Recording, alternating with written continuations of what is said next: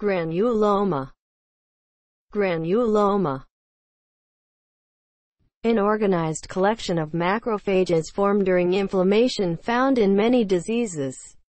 They form when the immune system attempts to wall off substances it perceives as foreign but is unable to eliminate. Such substances include infectious organisms, e.g. bacteria, fungi, foreign objects, keratin, and suture fragments, etc.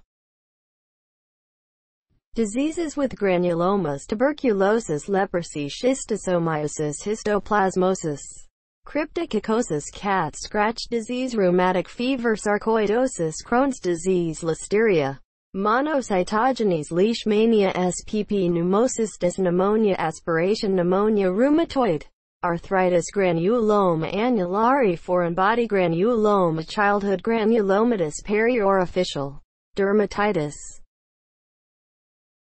It usually resolves through organization with scar formation, but caseous masses never resolve but become calcified and surrounded with connective tissue encapsulation.